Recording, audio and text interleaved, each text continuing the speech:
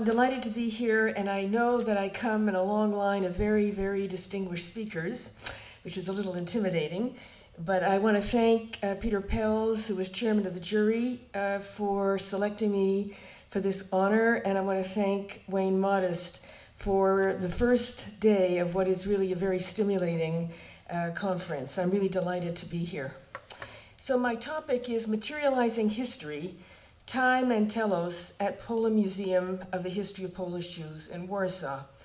And essentially what I'd like to do is to use this museum and my experience in helping to shape and create it to reflect on three sets of issues. The first, I'll pose it as two questions. Can the history of Polish Jews be, in a sense, saved from ethnography? And I say that because, in large measure, all of East European Jewish culture has, at least in the popular imagination, been reduced to Fiddler on the Roof, to shtetl. And I can remember when starting on this project in the mid-2000s, one of the donors asked me what my field was, and when I said folklore and ethnography, he went, then this exhibition is going to be teepees and feathers. Well, speaking of feathers, we've just heard about feathers. And the second, can history be purged of memory? And this is a very, very, very serious question for us, as I hope I'll be able to show. So the first is, can the history of Polish Jews be saved from ethnography, and can history be purged of memory? That's the first set of questions that I'd like to explore. The second is, if you will, the value of process over matter. And you'll see why that's such a critically important part of the project in Warsaw in just a moment. And the role of intangible heritage as what makes matter matter.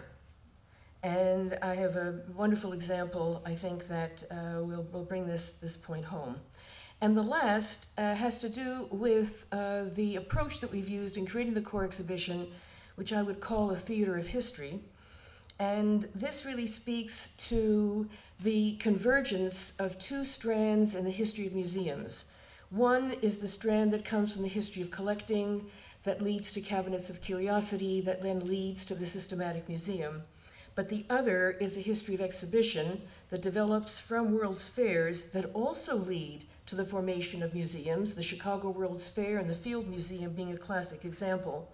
And if you will, the first strand is very much in the vein of preservation, which is what we've been hearing about largely today, and material culture. But the second, in fact, is about experimentation and is, by its very nature, about exhibition and about performance.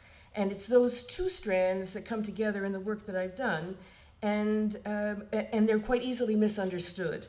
As you'll see from the material that I'll show, essentially, there are two approaches to exhibition. One is what I would call the white cube, and the other is the black box.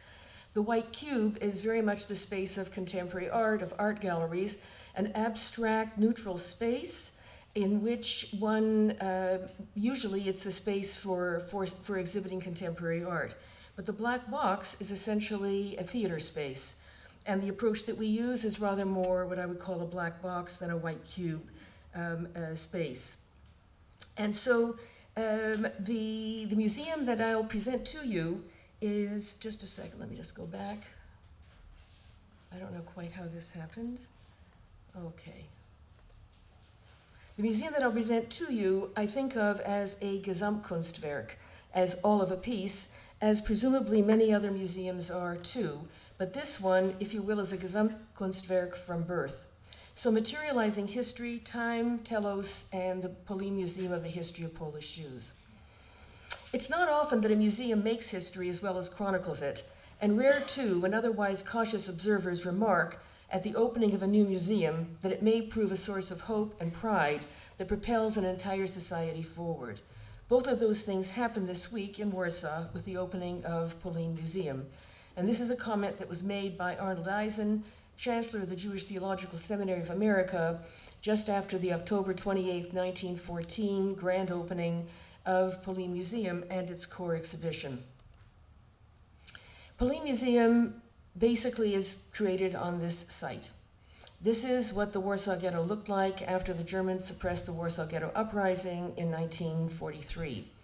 And so literally, the museum is created on the rubble. There are no historic buildings. We didn't start with a collection. What we started with was a story.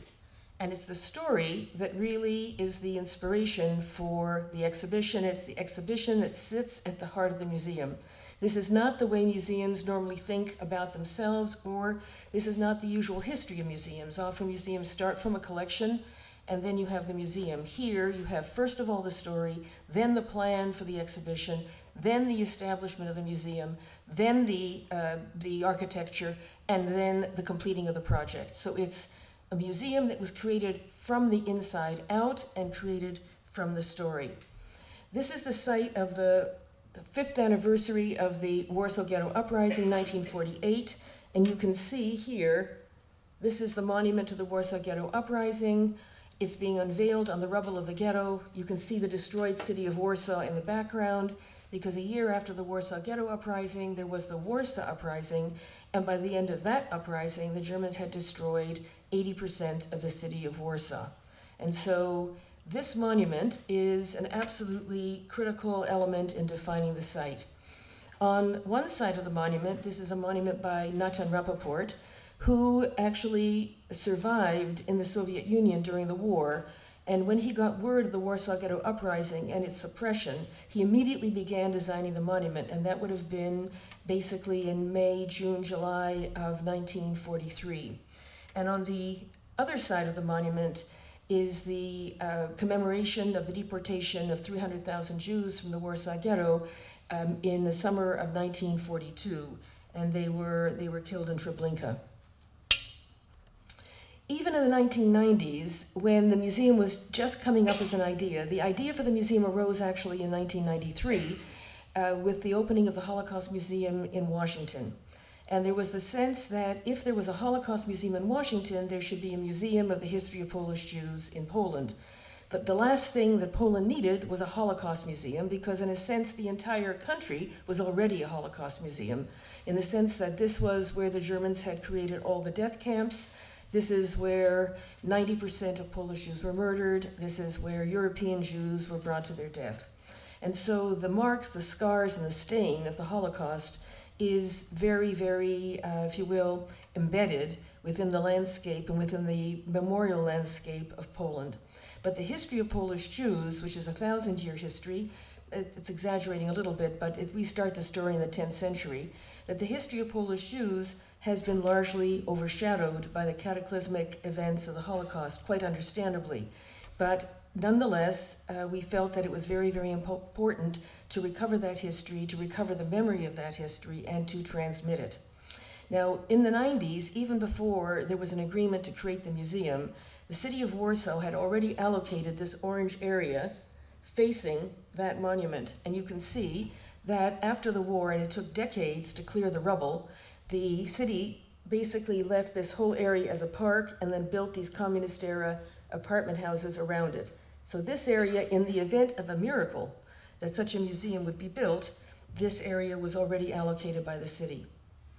Now, what's critical to understand is that this project was initiated not by the city and not by the state, but by a Jewish NGO in Poland that had been established right after the war, and that's the Association of the Jewish Historical Institute of Poland. And they, in 1993, without any experience in making an exhibition, making a museum, or raising a penny, had this great idea. And I like to think that only because they were so idealistic and so unrealistic could they have ever imagined such a project. Anybody realistic would have said, forget about it, it's not possible.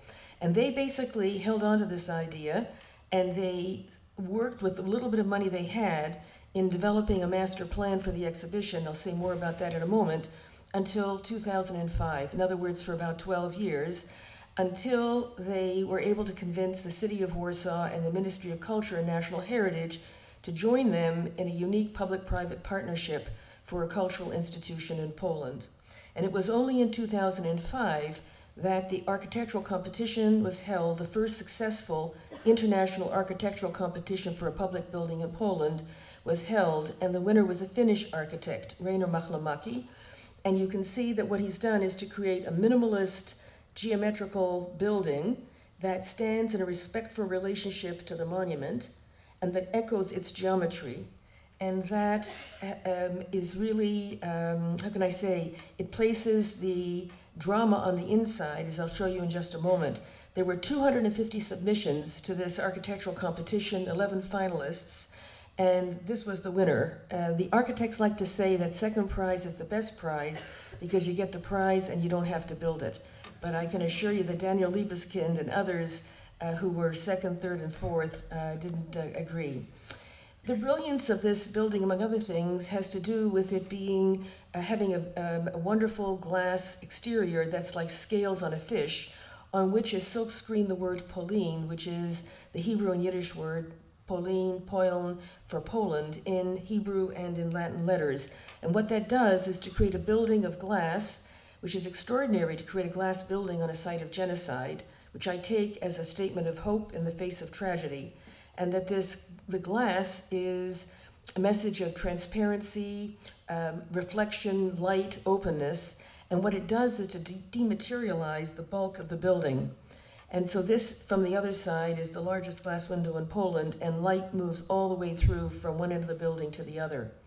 The drama is on the inside, and the building's extremely sensitive to light.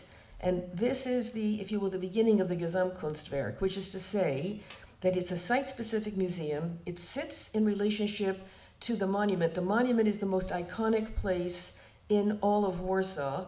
The most, that is, if anyone comes to Warsaw and is interested or cares about the Jewish presence that was once there and about what happened to Jews during the war, the obligatory visit is to the monument. It is absolutely iconic. So to place this building in this museum in relation to the monument is to complete the memorial complex, which is to say that if we want to honor those who died, we go to the monument and remember how they died.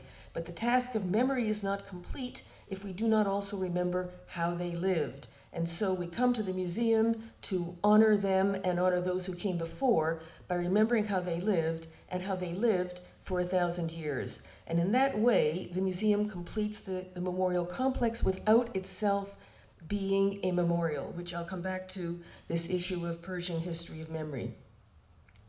Once in the building, and it's an educational cultural center, the entrance to the core exhibition is from the main floor down a very grand set of stairs that essentially separates the visitor from everyday life and primes them. It's a priming experience to lead them into the story and into what we call a theater of history.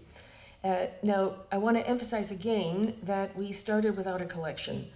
We formed a collection for the exhibition, but this 1,000-year story, for the story that we want to tell, there are many parts of the story for which there simply are no objects. It isn't that we don't have them, there are none. And so if one puts the story first and one has to find a way to tell it, then we do show and we do use objects, but we do a lot of other things.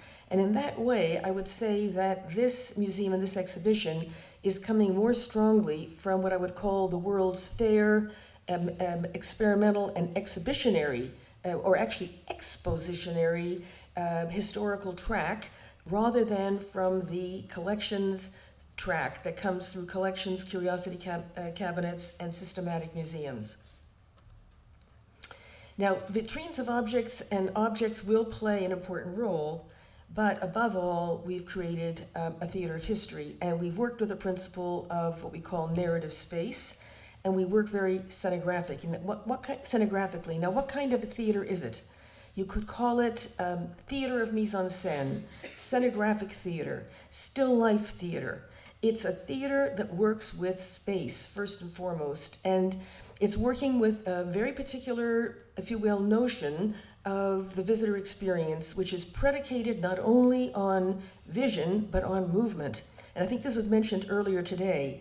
But what I would argue is that a defining feature of the museum experience or exhibition experience is movement through space. that only as the visitor moves does the story unfold, and that the emphasis that we have traditionally placed on vision, in a sense, its movement is that the invisible piece of the visitor, of what defines an exhibition experience. And how I would do it is this, that in a theater, not unlike the situation today, that is that you are sitting in a seat that's fixed and what you're looking at moves. And in traditional, if you will, even in this exhibition, it's the exact opposite.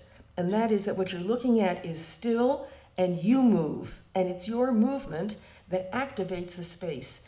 And the idea of narrative space has very much to do with the way in which the space itself is deployed to help to tell the story. And I'll try and give you some examples. So how do we make this exhibition? How do you make such an exhibition? If you're not starting from a collection, what are you starting from? And so the first step in the 90s was to create an outline of the historical program. This was a document that ran about 120 pages, 150 pages, and it essentially communicated the fullness of the story that needed to be told. It was quite, I would say that what we eventually did was brought a kind of meta-historical perspective, but this was a good starting point. A database, which is now about 70,000 items, of every conceivable document, photograph, object, anything that could be of possible interest and possible use to the designers in essentially creating our theater of history, and then a master plan. Now, speaking of time, one of the most interesting exercises, I began consulting on the project in 2002, and I was asked to lead the development of the exhibition in 2006. And so one of the first things we did, we put together an international academic team with scholars from Poland, the United States, and Israel. And the first thing we did was to take the master plan and to really look at it carefully and decide what we would accept and what we would change. So let me take you through the DNA of the master plan, and then you'll see what we did and why it was important. So first of all, the designers thought it a good idea to divide the history up into sections, and between each section, and to make the divisions of each section something they called a turning point. And we said, the first thing we said is, history is not made up of a series of turning points, but rather we're dealing with a process, we're dealing with, in some cases, really longue durée, and some events that have been considered turning points historiographically today are not. So that was the first thing, no turning points. That was the first. There were critical events, they were defining events, but the idea of a turning point was, as a division for every gallery in every historical period, we said was schematic, and so that was out. The second is that they created something called, it's called the Polish context here, and this is to be the Polish European timeline, and something called Polish context. No way. And that is, the history of Polish Jews was not to be a footnote to the history of Poland, and we were not going to create a contextual exhibition. We were going to create what we would call a relational exhibition, which is not the same thing as Polish-Jewish relations, but we were not going to create something called Polish context as something separate, and then have this Jewish historical line, and then have a series of trans-historical galleries dealing, for example, here, a presentation of Jewish culture, who are the Jews, what is Judaism? No way. First of all, why would you treat culture trans-historically? And by the time you've done that, what's left for here? So that was the first thing to go. No separate Polish-European timeline, no separate Polish context, no trans-historical galleries, and no normative presentation of Judaism, and no who are the Jews. I can remember visiting the Jewish Museum in London, which is an interesting and a very good museum, and I remember walking in, and there's two introductory text panels. Who are the Jews? What is Judaism? I don't know how many times I have visited and how many times I've read it, and I can't remember a word. I don't remember anything. You know, 100 words, who are the Jews, 100 words, what is Judaism? So our visitors are on a need-to-know basis. When they need to know what is the Sabbath or why Jews can't ride on the Sabbath, we'll tell them. But no normative, how can I say, no calendar year, life cycle, none of those categories. And I'll show you in a moment what we do. So basically, we collapsed these three lines, and what we did instead was develop a set of meta-historical principles. So I like to say that we reject the idea of a master narrative. And so Moshe Rossman, one of my favorite historians, who works on the early modern period of Polish Jews, the 17th and 18th centuries, he said, okay, he said, no master narrative, he said, but there are meta-historical principles. So what are they? So the first is that that the most important period in the history of Polish Jews is 1,000 years. Now, why is that important? I can't tell you how many times I've been asked, what is the most important period in the history of Polish Jews? And whoever asks usually already knows the answer. For some it's the Holocaust, for some it's the post-war years because they lived through it, for some it's the interwar years because that's the time of their parents or their grandparents. But nobody says the medieval period, which is almost 600 years, which is more than half of the entire millennium. Nobody. And as for the 16th, 17th century, there might be some, 19th century maybe. I even had one donor say to me, the whole thing should be the 20th century. You don't have any material for the rest, you made it all up. So, and my answer is that the message of 1,000 years is a huge message, especially because this country is not only the place where the largest Jewish community once lived, it's also the place where they died. And the world knows more about how they died than how they lived, and their 1,000-year history has come to be defined by the Holocaust and to be understood and seen through the lens of the Holocaust. So we have a huge task to recover this 1,000-year history in its own terms, and it has a huge amount to do with time, as I'll explain in just a moment. The second principle is that Jews are an integral part of the history of Poland. They were not only in Poland, but also of Poland, which is why we reject the idea of a Polish historical context, why we reject the idea of a contextual history. That this is a story of coexistence and conflict, cooperation and competition, separation and integration.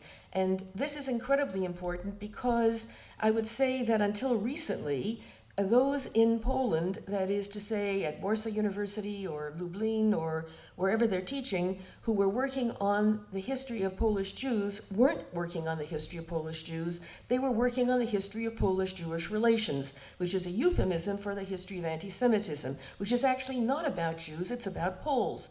And so the idea of creating a museum that would put forward what a history of Polish Jews might look like that is not a history of Polish-Jewish relations, anti-Semitism, and Poles in the first instance, meant to look at a spectrum of relations and not only at those that are the most painful, most difficult, although of course we deal with them as well. That Polish Jews created a civilization that is categorically Jewish, distinctly Polish. In other words, and we have some wonderful examples of the kind of symbiosis, and this works against the idea that Jews in Poland lived in little oases in, quote, so-called ghettos, which didn't exist until during the Holocaust. And so the idea of categorically Jewish, distinctly Polish, the idea that that both can coexist and that this is not a modern phenomenon, but it is a feature of the entire history, this was a meta-historical principle that was very important to us. That Polish Jews became the largest Jewish community in the world and a center of the Jewish world, and of course, for that to happen, there had to be more going on here than violence, and the power of telling the story in the very place where it happened. Now that might seem self-evident, but I can't tell you how many times when I was presenting this project in the 2007, 8, 9, I had people saying to me, "Why are you making this museum in Poland?" I said, "Well, where should I make it?" They said, "Tel Aviv or New York." Why? Because there are Jews there. Now, of course, there are Jews in Poland, but not as many as in New York and Tel Aviv. But to tell the story in the very place where it happened is inestimable. We're able to harness the emotional power of the site. And the site is a site of conscience. And our goal is to create a trusted zone, a zone of trust, if you will, for engaging difficult subjects. And that is a critical function of this museum, and not only its core exhibition, but of everything that it does. So now what I'd like to do is to really demonstrate the larger principles that I laid out at the very beginning, but I want to demonstrate them using the exhibition itself. And so the exhibition actually begins with a kind of prelude, which is a space of historical imagination. It's time before time. It is a space that's inspired by a legend that Jews told themselves about how they came to Poland and why they stayed. And we use a beautiful version of this legend by Agnon, the Nobel Prize-winning Hebrew writer. And the story goes something like this, that Jews were fleeing persecution in the West, they came east, and they found themselves in a forest, and then they heard the word POLIN, which they understood to be Hebrew, and they heard it as po, here, lin, here, rest, here you should rest, here you should dwell. The legend varies. Sometimes birds are chirping, sometimes the clouds break and an angel's hand points, sometimes pages of the Gemara, of the sacred text from the Talmud, floats down, Hebrew words are carved on the trees. There are lots of different versions of it. But the idea of starting with the space of historical imagination, the idea of starting with the story that Jews told themselves about how they came to Poland and why they stayed, and a story that, from a Jewish perspective, suggests that it was divinely ordained that they should come and stay until they were taken to the land of Israel. In other words, until the Messiah comes, which is a very, very long time. Now, when the visitor goes from the forest, goes from this space of historical imagination into the first historical gallery, the visitor crosses a threshold between legend and history. And a major principle in this exhibition is to narrate in the, I would put it in quotation marks, first person, and in the historical present, And one of the first quotes, there are several quotes on the way into the gallery. One of the first quotes in this particular gallery is in Arabic, which comes as a wonderful surprise to our visitors, and it comes from a travel account by Ibrahim ibn Yaqub, a Jew from Cordoba who was sent by the Caliph on a diplomatic mission across Europe. And what we do, and this is a matter of principle, and we've been taken to task for it, but I will defend it to the hilt. And that is, what we do is, if it's a major quotation, it's in large letters, it's in the original language, it's in a font from the period. Each gallery has its own historical font, both for the Latin letter languages and for Hebrew, Yiddish, Arabic, whatever it might be. And then in our languages of communication, which are in Polish, of course, and in English. Now, in this particular gallery, the medieval gallery from 965, that quote comes from a travel account, and it is Ibrahim ibn Yaqub and the Holocaust are the only two things that Polish school children know about or ever hear about Jews in Poland. Well, Holocaust you can understand, but why this guy? Because his travel account is the earliest extant description of Poland, 965. So they know about Ibrahim ibn Yaqub, and hopefully now they'll know something about what happened between him and the Holocaust and even after. But for this period, 965 to about 1507, there are in the world only two kinds of objects for telling this story. One of them is a coin, coins, bracteates, one-sided coins with Hebrew inscriptions from the end of the 12th and beginning of the 13th century. And the other are tombstones, that is, say, Jewish tombstones, Hebrew inscriptions. The earliest is 1203. That's it. And so how do you make a story from 965 to 1507 with tombstones and coins? And the coins, incidentally, are very small. They're extremely difficult to see. So, and we have one, and we show one, but it's that big. It's the size of a penny. So what we did basically is we, quote, materialized history by going to intangible heritage, which we took from texts, mainly rabbinical responsa, that is to say, what's called shadas v'tshuvas, rabbinical correspondence around Jewish case law, essentially. Something happens, there's an issue, the rabbis correspond with each other, and actually we have material that really gives us insights into what was going on in this territory in the medieval period with Jewish travelers and with this early small Jewish settlements We use chronicles, legal documents, all kinds of material. And so having, in a sense, excavated from those materials what can be known about the history of Polish Jews from 965 to 1507, we then took manuscript illuminations, Hebrew and Christian, from the period and from the Ashkenazi region, meaning from the Rhineland, from Western Europe, but also from this territory in the case of the Christian ones. And we took our stories, we took these manuscripts, and we went to two of Poland's most favorite comic book artists, and we asked them to illustrate those stories in the style of these manuscripts, following the periodization of manuscript illumination across this almost 600-year period. And then we hired 3 conservators that specialize in the conservation of the painted interiors of medieval, Renaissance, and later Polish churches, and we had them hand paint the walls. And the result is a 360-degree, life-size, illuminated manuscript that in a gallery that is virtually entirely hand-painted and hand-gilded with real gold. So in other words, it's a very material exhibition in the absence of material objects, and it's very touchable. You can touch just about everything. And so this, to create a hand-painted gallery in a multimedia narrative exhibition is not what you would expect. You'd expect everything to be high-tech projections and that kind of thing.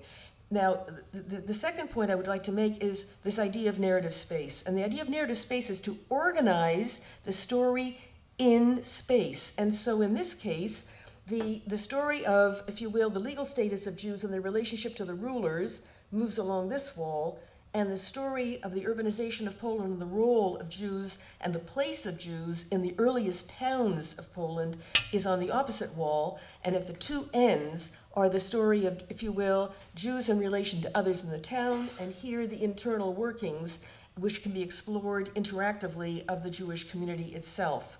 And fundamental to the structure of this kind of an exhibition, but also in any exhibition, is what you would call a hierarchy of communication, so that your visitor, I mean, in the profession, some have distinguished 3 kinds of visitors: skimmers, swimmers, and divers.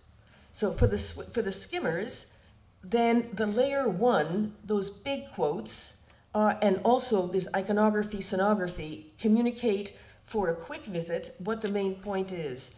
For the swimmers, there's a level down, that's sort of layer 2, and for the divers, there, in large measure, it's another layer down, and oftentimes it's an interactive presentation. When we cross from the medieval gallery, which is this almost 600-year period, to the period of the Polish-Lithuanian Commonwealth, which is 1569 to 1772, we enter what in Polish historiography is often considered a golden age, which we know is a trope. But nonetheless, it is a period when Poland, Lithuania, Ukraine form one very, very large country, which today also includes Belarus, Lithuania, Poland, Ukraine, and other areas in the Baltics, parts of Russia. And it was the time when this territory becomes home to the very largest Jewish community. It's an open plan gallery. It's organized thematically. It is, if you will, longue durée. It's defined by the onset of the Polish-Lithuanian Commonwealth and by its dissolution. But within it, the periodization, if you will, is a periodization that's meaningful within the history of Polish Jews, but not within the history of Poland, namely the events of 1648-49, the Khmelnytsky uprising. Now, as it turns out, that given that we could have had as much not as much, but a lot and even more high-tech multimedia elements, it turns out that among the most popular and most memorable are things that are very low-tech and manual. And that, I think, came to, at first, I didn't want to have any computers of any kind. And then when I discovered what we could do with media and with interactivity, that's all I wanted. And then when I was told that there wasn't enough power supply, money, or time, then I was devastated. And so then the solution was going to be these so-called manual interactives. And I thought, oh, that's a consolation prize. You know, that's, what am I going to do? And then I discovered they're fantastic. You can do wonderful things. So How do you take the story? All right, so what made the age, quote, golden from the point of view of Polish Jews? Number one, the rise of rabbinical authority, Hebrew and Yiddish printing, scholarship, yeshivas, religious academies, that the idea that the center of religious authority for the Ashkenazi Jewish world had shifted to this territory. This was one, and the second was a very, very high degree of Jewish self-government, of Jewish communal autonomy. But how do you bring that printing story to life when the books are in a language that nobody, very few of our visitors can read, and even if they could read them, they're really esoteric. One of the most important, the Sharei Dura, is a manual for men who are going to be responsible for kashrut, for kosher food, and the first couple of pages are about the details, the minutiae of salting meat. And so in terms of interesting a 15-year-old Polish boy, our hardship case, we thought that was something of a challenge. And so what we did was two things. One, we created 4 printing presses, and they really are presses, and they were specifically designed for this exhibition. And our visitors are able to print the earliest Jewish printers' marks, the title page of one of the most important early books, the Code of Jewish Law, and then in our virtual library, actually cross that out. In our library, we have an opportunity to open those books up so our visitors can explore them, because we do show an original book, but you open it to one page and that's the end of it, and then you can read a little text. But here, what we're able to do is to take extremely rare material that's never been shown before. For example, a Kabbalistic scroll that was lost in the British Museum because somebody got the numbers mixed up, and we finally found it and got a very good scan. And this is an incredible Kabbalistic manuscript which was copied from one in Modena in the 16th century by one of the figures in our story, one of the, David Darshan, one of the men who is actually one of our Polish Jews, who as a spiritual exercise, and this was part of a way in which a young man who had aspirations would, in a sense, prepare himself. He would copy, and you can imagine, it took months to copy this mystical scroll. And our visitors are now able to extend it, get commentary on it, and explore it in a way that would otherwise be absolutely impossible. 1648 to 49 is a turning point. Well, it's not really actually it's not a turning point. Let's scratch that. It is an event. It's not a turning point. It used to be thought of as a turning point because it's such a cataclysmic event. But in fact, historiographically, cataclysmic as it was, this was a Cossack uprising led by Bogdan Khmelnytsky, a great hero in Ukraine, unfortunately. And in this period and in this event, basically the Cossacks and the Orthodox peasants revolted against the Polish nobility, the Catholic Church, and the Jews who worked for the nobility. And a third of the Jewish population of Ukraine was murdered, many fled, others were forced to convert. And it's remembered as the worst event between the destruction of the temple in Jerusalem and the Holocaust. So in Jewish memory, this is really a terrible event. However, historians working today argue that by the end of the 17th century, which was a century of war, the Commonwealth was at war with Russia, with Sweden, with Turkey, that by the end of the century, in fact, the Commonwealth had started to rebound, the towns were recovering, Jewish communities renewing themselves, and life went on, not exactly the same as before, but there wasn't a kind of revolutionary turn. And so the idea of a turning point has really been rejected. And what we do here is consistent with what we do all the way through the exhibition, and that is we narrate it from a source from the period. It's called Yeva Mitzula, Abyss of Despair, written by Natan Hanover, who witnessed the massacre in his own town and then collected eyewitness accounts from others. In just a few years, I think maybe 48 to 53, about 7 years more or less after the event, he actually printed a book of these accounts, and that's what we include here. But then in our own text, we in a sense update the information of the numbers and various other things which he would not have known. But our first way in is in the historical present and in the first person, and I'll explain in a moment why that's so critically important. When we come to the period after the Khmelnytsky uprising, the second half of the 17th century and the 18th century, then we zoom in and we have a very close focus. In the previous gallery, which was the first half of the Commonwealth period when Poland is so huge, Poland and Lithuania are so huge, in that first part, it's a kind of big picture. It's got a big scale model. It's the story of printing and rabbis, communal autonomy. It's really, really big, big, big, big picture.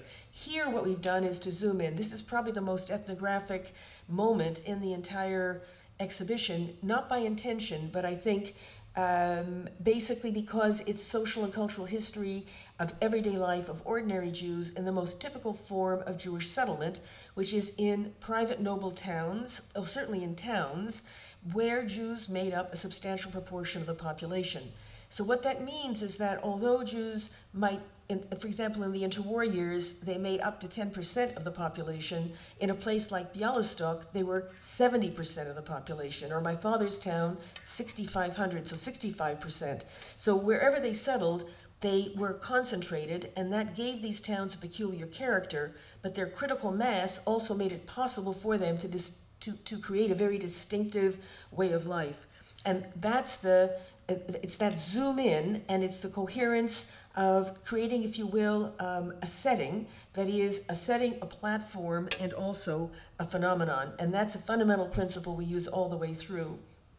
And so there are a number of thematic areas, one of which is the Jewish home, and another is the church. We're probably the only museum of Jewish history in the world that has a church.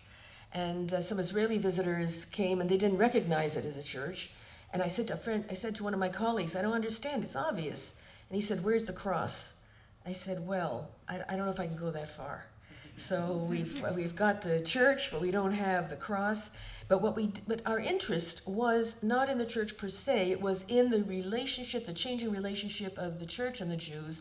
And what we did is to set it. It's not a period room. It is not a literal recreation. It is, if you will, an evocation. It is a setting that is at the same time a platform and also an opportunity, a platform for exploring a phenomenon. So a setting, a platform, and a phenomenon. And it's the way those come together that creates a very special experience for our visitors, because that we've had various and sundry responses, mostly positive, but one of the criticisms, and some of the criticisms are the best. So one guy said, multimedia narrative exhibition, no objects. He said, you could put that whole exhibition on 2 DVDs and watch it at home.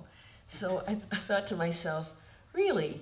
What would that be like? You'll sit in your basement in front of your monitor, and you'll I don't know what you'll see, but it's not, you can't compare exploring any of the subjects that we provide, which are completely, the exploration is completely conditioned by the setting. The setting is absolutely critical. And so what we've done here is used as a setting for I would say, the most dramatic element in our church setting platform phenomenon, which is the story of Jacob Frank, who was, what can I say, a very bad boy, essentially believed by his followers to be a messiah, and turned out, of course, not to be. Now, perhaps perhaps the best example, and the one that's most relevant to the whole debate and discussion at the conference today and also tomorrow, is this. Now, what is this? So let me start by saying what it's not. It is not a copy, a replica, a reproduction, a recreation, a reconstruction. It is not a version of something else. It is a new kind of object. It is actually exactly what it is. And it is, if you will, a prime example of what I would call the materialization of history, and it is the outcome of a process that is of the highest value, and in order for that process to happen, it had to express itself in material. So let me explain precisely how it works in this case, and why I think of it as being a very Japanese approach. So, during the period of the Commonwealth, which means 1500s, 1600s, 1700s, so 1569 to 1772, there were hundreds of magnificent wooden synagogues across the length and breadth of the Commonwealth. The great ones were created in the 17th and 18th centuries, maybe earlier, but the ones that we know of that survived into the 20th century were created largely, say, in the 1600s and 1700s. Absolutely magnificent. And some of them died a natural death in the sense that they're wooden buildings, fire. The one that once stood in Gvozdzec, which is today in Ukraine, it actually burnt down during World War I when the Russian front moved through Gvozdzec. Gvozdzec is not far from Kolomea, a little bit further from Lviv. The rest of these synagogues, whatever was left standing, the Germans destroyed during World War II. So none of these magnificent synagogues exist. None of them exist today. And so we partnered with a nonprofit educational studio in Massachusetts called Hans House Studio. They have a great mission statement. I only wish we had such a poetic mission statement. Their mission statement is to recover lost objects. Now, they were recovering a wooden submarine from the 18th century, a crane, a basilisk. They were recovering all kinds of things. But when they discovered wooden synagogues, they discovered their ultimate lost object. And what they say is you can never recover the original object in the sense of the original material, but you can recover the knowledge of how to build it by building it using traditional tools, techniques, and materials. And the idea is that you would create new knowledge through this process, and that this new knowledge is different from the documentation.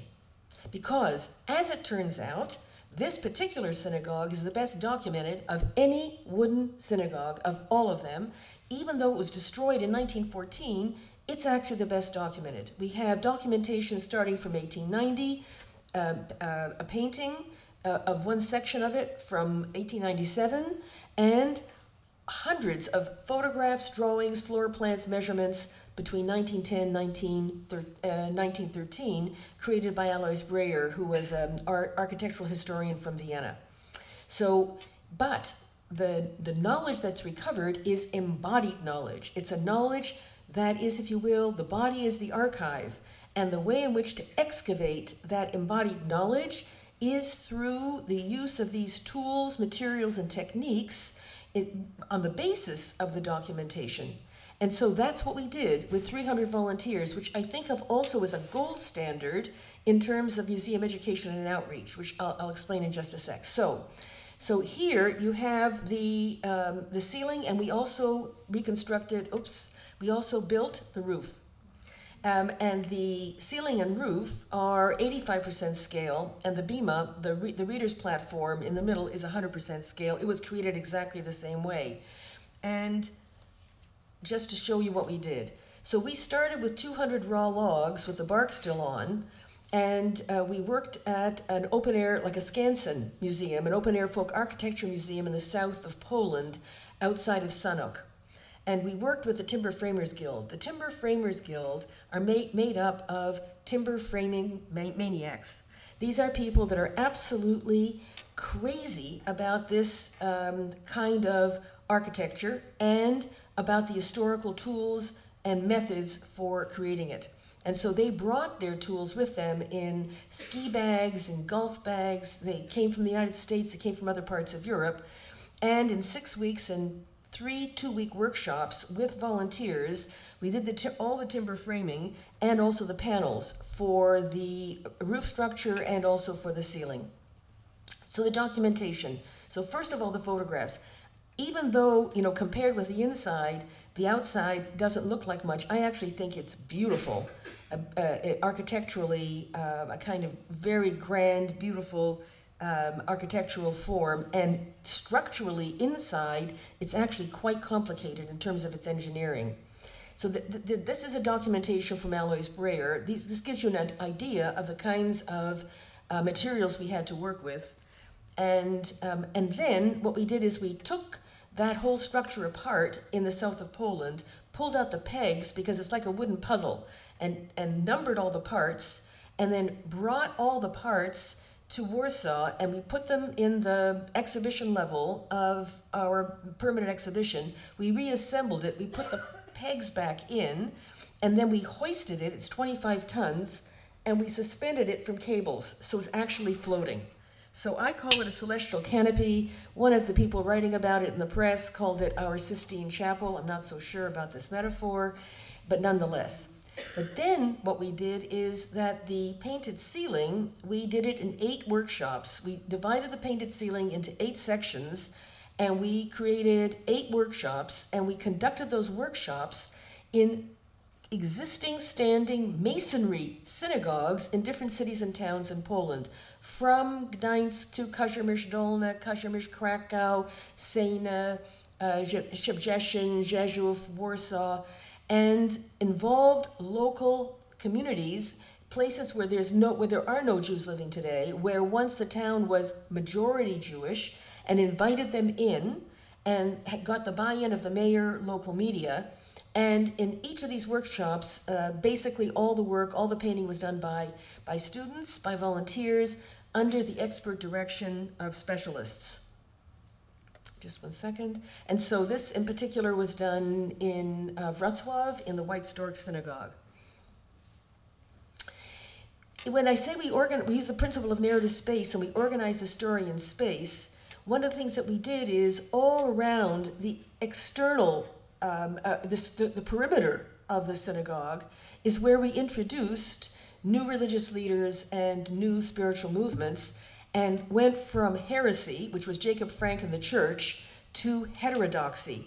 And each of them involved the installation of media. So what happens here is, this is in fact a film, but it's set within a painted, I forgot what you call it, a painted kind of a shell. I don't know how to explain it, but the walls are painted, and the film has been created so that it will sit within that painted setting. In other words, what we wanted to do was to avoid media feeling like you were looking at movies on a Cineplex, on a screen or on a monitor, in the way that you would at home. And so, in a kind of circumference, circling the synagogue, are the heretic and the heterodox. That means the founder, if you will, what was later, the individual who was later claimed as the founder of the modern yeshiva, of Hasidism in the case of the Baal Shem Tov, and the Jewish Enlightenment.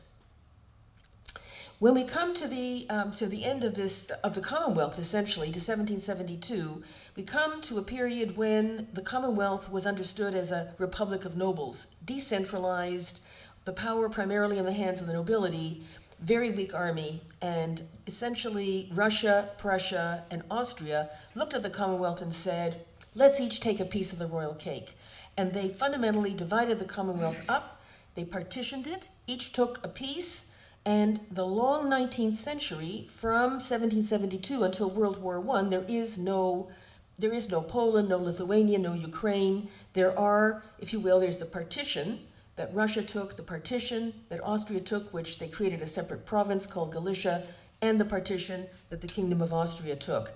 And the story of the 19th century unfolds in this long 19th century, in the 3 partitions of the former Commonwealth, when the Commonwealth has disappeared from the face of the map, and there is no Poland, and there is no Lithuania.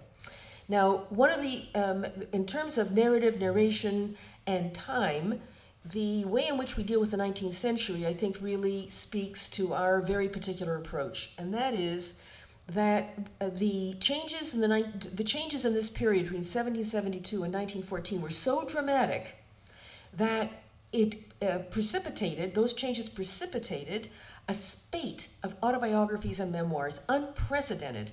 The earliest, for this territory, the earliest memoir, if you can even call it that, that we have is from a Jewish wine merchant, Ber Bolachov, or his name was also Dov Ber Birkenthal.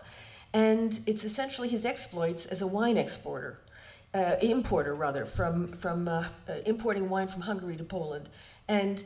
But otherwise, we don't have memoirs and autobiographies. But in the 19th century, you have people who lived from 1840 till World War I, or even into the 20s, And their experience of change was so powerful that they can not only help us in describing the change, but what they do is they provide us with the consciousness of change. And so the entire 19th century is commented by quotations from these autobiographies and memoirs in a way that conveys both the actual changes, but more importantly, the experience of change and the consciousness of change. And so, and all the sources are from the period and using our basic approach. Now, what do you do when you have nothing? Basically nothing. In the case of the modern yeshiva, we were looking at organized responses to the partitions and the new situation of being an individual subject to whether it's the Empress of Russia or the Emperor of Austria or the King of Prussia. And one of the organized responses was the Jewish Enlightenment, another one was the modern yeshiva, another one was the expansion of Hasidism, the Jewish mystical movement. In the case of the modern yeshiva, when I heard from the historians that we had to include it, I said, it really sounds boring, and I don't know how I'm going to interest a 15-year-old Polish boy in the modern yeshiva from the early 19th century. I said, where's the material? They said, there are no photographs, no paintings, no drawings, no visual material, and no objects. Okay, so what are we going to do? So what we did is we commissioned a graduate student being supervised by one of our colleagues who was writing his dissertation on the 19th century modern yeshiva. And one of his major sources were memoirs and autobiographies of students in these 19th century yeshivas, especially the yeshiva of Volozhin, which was the most famous one. And also accounts of people who visited. And he sent us back a selection of material. And when I, in particular, because I was the most skeptical, read this material, I was completely blown away. So what we decided to do was to make a film, essentially an animation. And we created a script from quotations from one of those autobiographies of a young man who was completely I would say, enthused and raptured by the experience of this new kind of yeshiva. And we then proceeded to cast actors, paint them, create a scenography in the studio, film these painted actors against a green screen, put it together, and then we made the film, and then we projected the film on canvas and refilmed it, and then projected it large in the area dedicated to the modern yeshiva so that you'd have the sense of a 19th century painting that had come to life. But the narration is 24 hours in the modern yeshiva, from dusk to dusk, with a clock that takes 4 minutes to go around. It's 24 hours and 4 minutes, basically. And so this was a case, it's one of the most memorable elements in the exhibition. It probably communicates more effectively and more memorably what was the modern yeshiva and why was it so important and so captivating to those who went there than if we had had original material. I hate to put it that way because I would have loved to have had original material. So that would be an example not unlike our synagogue of doing something with in the absence of objects and material culture. When it comes to the middle of the 19th century, the pace of change picks up, and here we've created, again, a setting, if you will, a platform and a phenomenon. And the train station is the starting point, the railway, urbanization, industrialization, and this is a 360-degree multimedia, 3-minute, if you will, layer one presentation. And we close out the gallery with the rise of modern anti-Semitism and Jewish political and cultural responses. When we come to the interwar years, we have a very special situation because we exactly have 2 decades, the 1920s and the 1930s, where Poland is an independent state, and where up to 40% of the population of interwar year Poland is not ethnically Polish. They're Ukrainian, Lithuanian, Belarusian, German, Jewish. They're not ethnically Polish, and so you actually have a very, very special situation. You have minority clauses attached to the Treaty of Versailles that, at least theoretically on paper, are supposed to protect national minority rights, and Jews are considered such a minority. And so we here organize the gallery thematically, although there is, and I'll show this to you in a moment, a timeline. In this very, very short period, it doesn't make, it's not meaningful to organize this story, if you will, along a chronological line, nor did it make sense in the period of this 16th, 17th, and 18th centuries, the period of the longue durée, of the Ancien Régime. And so here, an area dedicated to politics, along the politics area, a timeline just to orient the visitor very, very quickly, starting with Jews in the Polish parliament, ending with Jews in communism, two bookends to this timeline. The story of the rise of modern Yiddish culture, modern Jewish culture in the Yiddish language, also in the Polish language, and creating of a lot of manual things. In the case of here, you pull out the drawer and there are at least 6 or 7 different music with explanations of what they are. It's a kind of like Toy Story, many, many elements in the space you can handle, and they will do something or they will communicate. The other two thematic areas are growing up, from intergenerational conflict in the family setting all the way through education and adolescence. And here, the narration is through youth autobiographies. During the 1930s, there were 3 contests organized by the YIVO Institute for Jewish Research, and the youth autobiographies of young Jews between the ages of about 14, 15, and maybe 20, 21, hundreds of them were collected. And they are an extraordinary window to what we think of as the youthful face of the interwar years. And so it's their voice that is the leading voice in our presentation. Daily life across the length and breadth of Poland, and the view down the street. When you look down the street, you do not see the Holocaust. You only see this. And you see people looking up, and you don't know what they're looking up until you turn the corner. And it's at this moment that the principle of narrating in the historical present really becomes, if you will, most dramatically apparent. And why? And that's because what we try to do is to resist the teleology of the Holocaust. We want to resist the feeling, as one's moving through the story, that the Holocaust is coming and that the story is leading inevitably to genocide. Because that fundamentally is, I would say, one of our biggest hurdles, and that is that this 1,000-year history is seen, if it's seen at all, it's seen retrospectively through the lens of the Holocaust and prospectively as leading to the Holocaust. And that is the telos that we try to pull back on. And one of the ways we try to pull back on it is by narrating in the historical present and by asking our visitors to in a sense, stand in the shoes of those whose story we're telling and to try to imagine the short horizon forward that they had. Now, when it comes to the 17th and 18th centuries, it's not a big deal. But when it comes to the interwar years, we have a choice. We have, on the one hand, Celia Stopnitzer-Heller's book with a title on the edge of destruction, and we have others who say that despite economic hardship and despite rising anti-Semitism, this was a kind of another golden age, given the political energy, given the cultural creativity, given the investment in youth.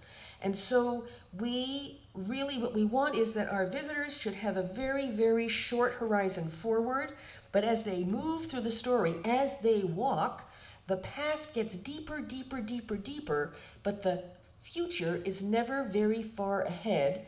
And we try to encourage our visitors not to anticipate.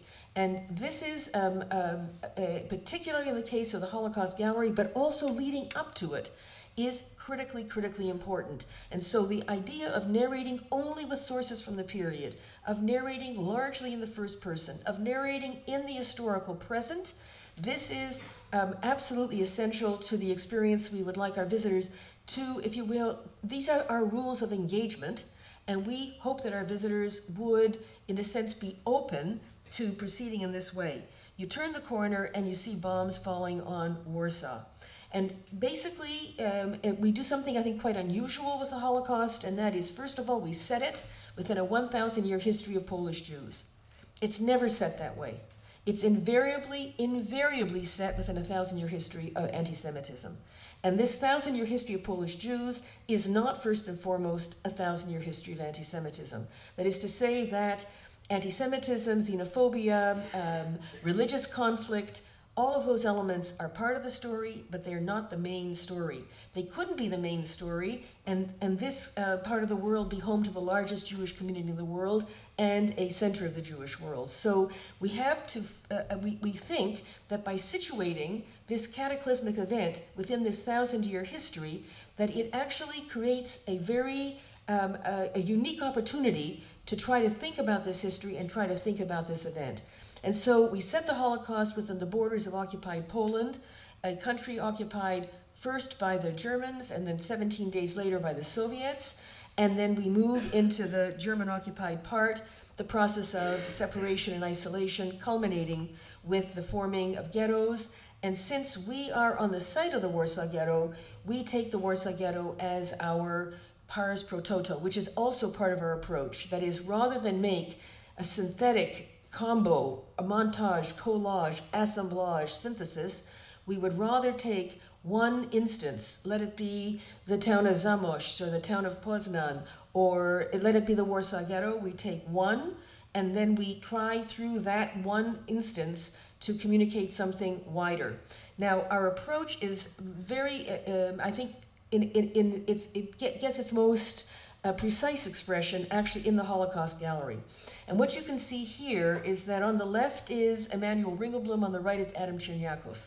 Adam Chernyakov was the head of the Judenrat, the Jewish council, which the Germans set up to run the ghetto and carry out their orders. And he kept a diary in Polish. And this is a facsimile of a page from his Polish diary, and this is a quotation from his diary. Emanuel Ringelblum, on the left, he was a labor Zionist and historian. He kept a diary in Yiddish. There's a facsimile of that diary and also a quotation in Yiddish, and then, of course, in Polish and English translation. Now, these two individuals, one who organized an underground archive that secretly documented everything going on in the Warsaw Ghetto, the other, an official who had daily, regular contact with the Germans, they are the two narrators in what is characteristic of the entire exhibition, which is that it's multi-voiced. There's no anonymous third-person synthetic scholar, historian that is the lead voice in the exhibition. It is multi-voiced. In this case, it's two voices vis-a-vis. In other cases, it's even more. And the idea is that these voices make a kind of chorus, sometimes in harmony, sometimes in dissonance. Visitors can add their own voice. But even more specific, all the sources that are used here are from the period. So it's very unusual. There's no video survivor testimony that was made in the post-war years, that was made 10 years ago, 20 years ago, 30 years ago. If our visitors want to see survivor testimony, they go to our resource center, and we have the Spielberg, the Shoah archive. They can sit and they can watch survivor testimony. But here we have a unique opportunity, and that is that clandestine archive, that team that gathered this material in secret, diaries, reports, letters, ration tickets, counterfeit coins, they believed that they would survive and that after the war, they would write a book about the Warsaw Ghetto based on the archive. But during the Great Deportation in the summer of 1942, when they realized they wouldn't survive, they packed up the archive into milk cans and tin boxes and they buried it. And then, immediately after the war, several people who survived the Warsaw Ghetto uprising, some of whom fought in the Warsaw uprising, they figured out where in the rubble were two of the three places where the tin boxes and milk cans had been buried, and they excavated them.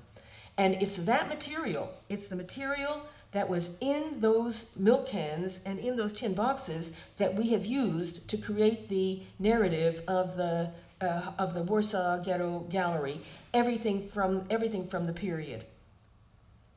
And so as far as photography and film goes, we have to depend on German propaganda material. And so we've developed a strategy, what we would call image ethics, in the way in which we use that material, because it's very important for us that our visitors know the source and that they know that what they're looking at, who created it? Was it a diary written by Chernyakov or Ringelblum, or was it photography and film that was created by the Germans? There's more to be said about the Holocaust Gallery, but time is limited, and I want to conclude by saying a few words about the post-war period.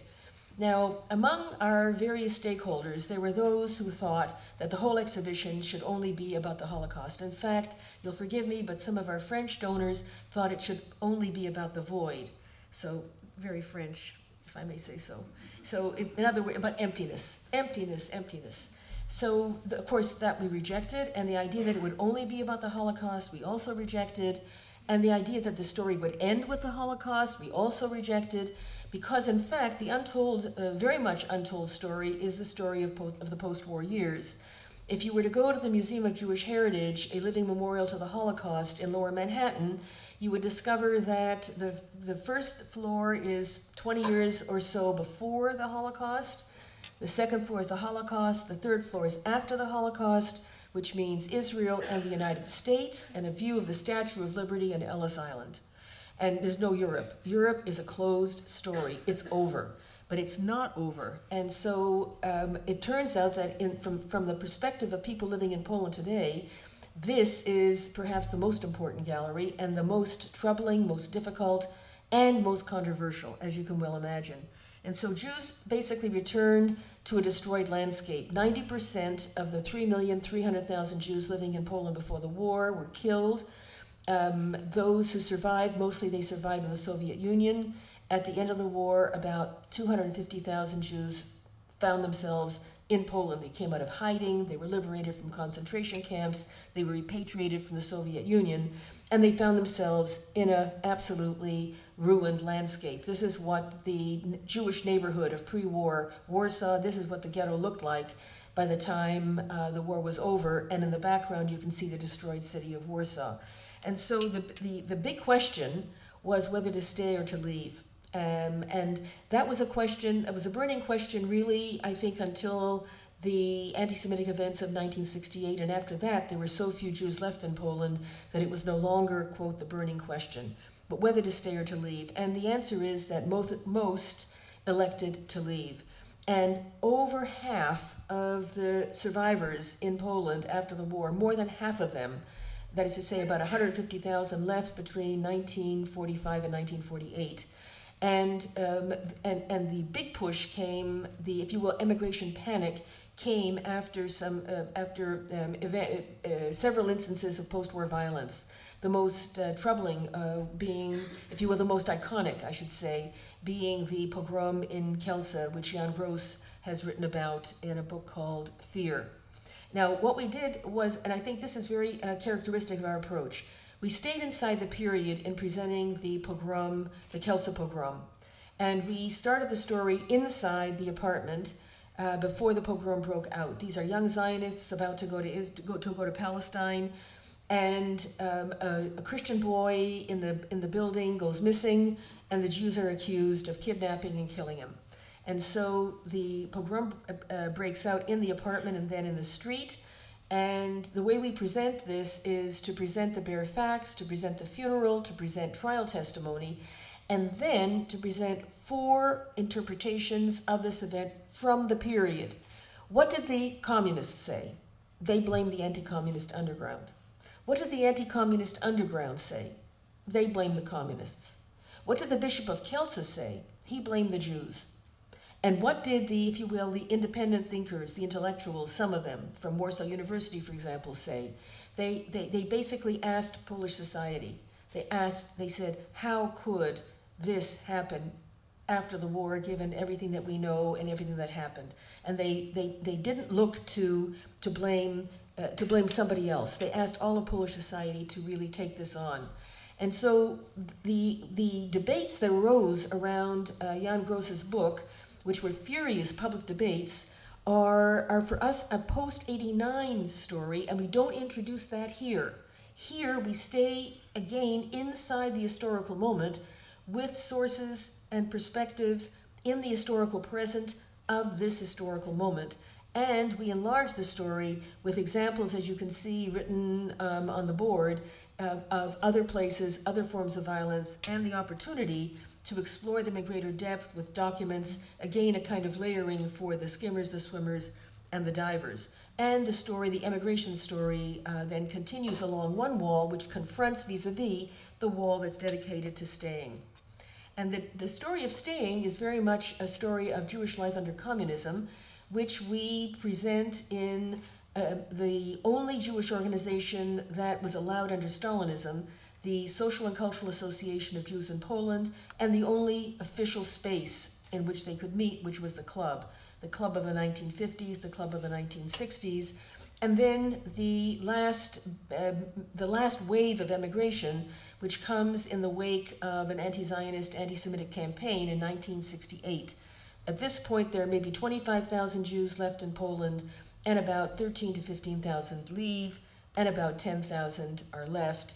And this brings us to a period of a profound feeling of absence, the sense that the story is completely over, but that there are small, small signs of Jewish renewal.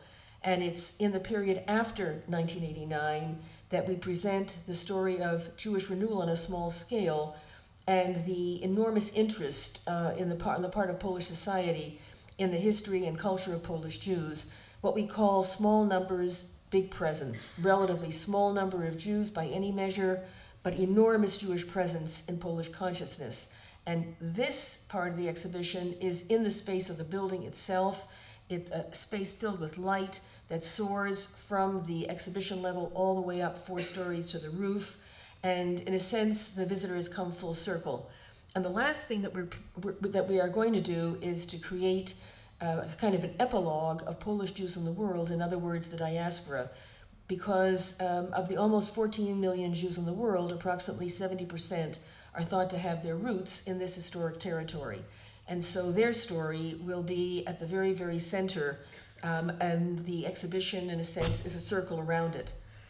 As of November 8th, in our first 2 years, first year without the exhibition, just the building and our program. Second year with the exhibition, we've had 1 million visitors, and that includes, I would say, in the winter, 70% from Poland, 30% from abroad, maybe half of them Jewish from the diaspora and from Israel. And I think it's a unique situation in post-communist Europe that I don't see that kind of receptivity, not in Lithuania, not in Ukraine, not in Hungary. I think the situation in Poland is a very, very unusual one, and it's the receptivity of Polish society, first and foremost, that has really made this exhibition and this museum possible. Thank you.